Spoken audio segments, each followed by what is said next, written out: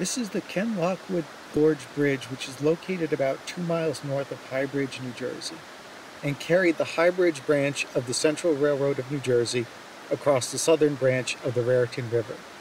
The High Bridge branch traveled north from High Bridge and connected to the Delaware, Lackawanna and Western Railroad in Wharton, New Jersey, and to the New York and Susquehanna Railroad near Newfoundland, New Jersey. The High Bridge branch was constructed in 1875 and was used mainly to transport iron ore to mills such as the Taylor Ironworks located near High Bridge. The railroad originally crossed here via a Howe Truss Bridge located at the same spot as the current bridge. On April 18th of 1885, the wooden bridge collapsed under the weight of a heavily laden train. The train in question was being pulled by a 460 Baldwin engine, number 112, which was named the Columbia. It consisted of 40 freight cars loaded with 500 tons of iron ore, as well as an additional 5 freight cars loaded with 90 tons of pig iron, and a caboose. We are now looking into the ravine from the northern side. The bridge collapsed as the train was passing over, and the engine landed precariously on a rock ledge at the far end, while the cars and caboose fell 60 feet to the bottom of the gorge. A stove in the caboose ignited a fire which spread to the remains of the bridge. The train was carrying 6 men at the time of the accident. The train's engineer, a man named Daniel Bryant, was able to jump out of one of the train's windows and landed on some rocks, receiving only minor injuries. The train's fireman, John McGran, was also able to bail out. The train's middle brakeman, Frank McEnvy, was on top of one of the cars and saw what was happening ahead, so he jumped off before the train went down, as did the train's conductor, John Bangla, and the rear brakeman, August Guess. The 6th man, head brakeman Henry Helpman, who was on top of the 5th car, was not so lucky. He tried to apply the brakes in order to stop the train from going over, but it was too late, and he fell to his death with the train. His body was found pinned under the wreckage. Within 6 days of the accident, the railroad had constructed a temporary bridge and traffic resumed on the line. A permanent replacement was constructed in 1895 in the form of the current bridge. Remarkably, they were actually able to salvage engine 112. After the wreck, they tied the engine to trees in order to prevent it from falling to the bottom of the ravine. They then jacked the engine up and built an earthen support under it so that it was level with the remaining track. They then repaired it and returned it to service. Engine 112 remained in service with the Central Railroad of New Jersey for another 17 years before being sold to another line. The cause of the accident was attributed to the poor state of the bridge, which, in spite of being only 10 years old, had completely rotted through. The railroad was consequently held liable for this accident. The High Bridge branch remained active until 1978. The bridge is now used to carry the Columbia Walking Trail, which is a popular trail with bikers and hikers in the region. Now I'm on top of the bridge, and the path of the railroad has been turned into a walking track called the Columbia Trail. And this is the bridge right here. The trail goes over it.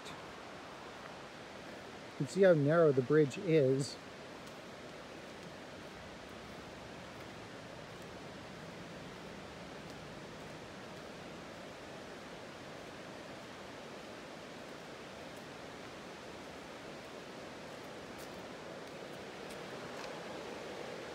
And there's the river down there.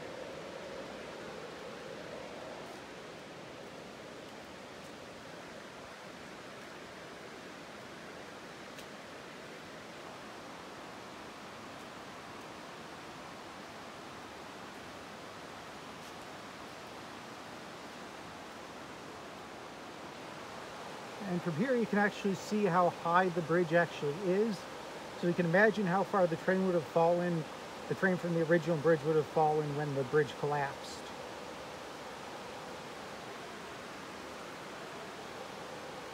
And again, that down there is the south branch of the Raritan River.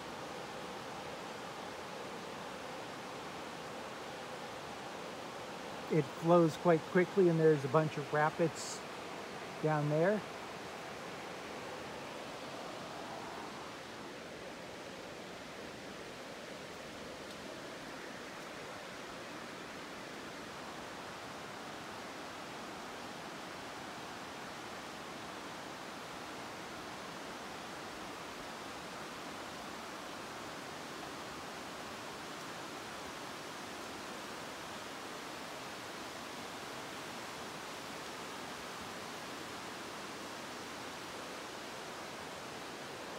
And here you can see the cliff faces of the gorge. The river being down there.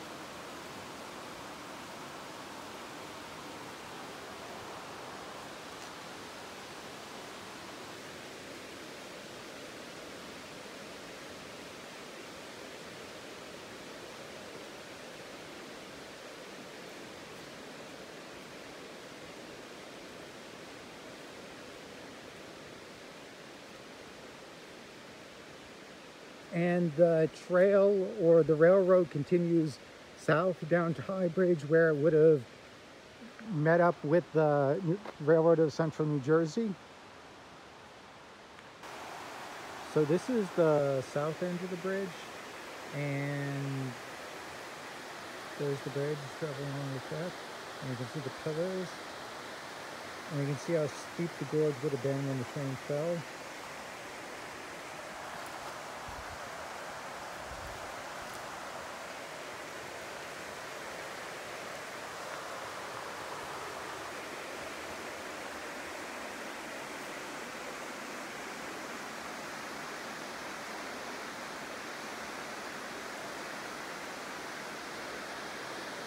It would have been a 60-foot fall from the top of the bridge to the river below.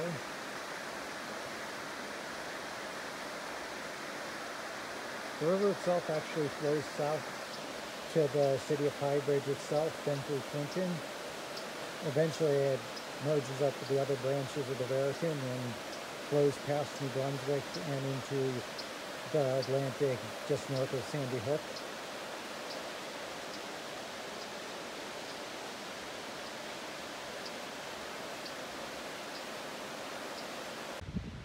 One more interesting thing.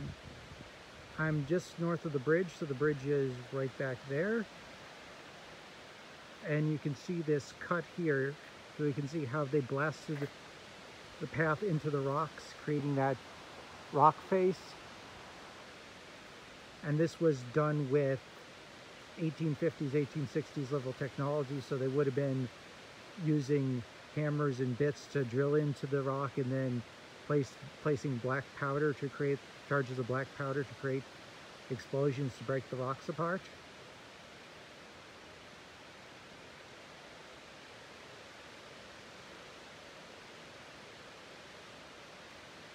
And the railroad would have continued down the path to northern New Jersey, where it would have intersected with the area Lackawanna and Western Railroad at Wharton.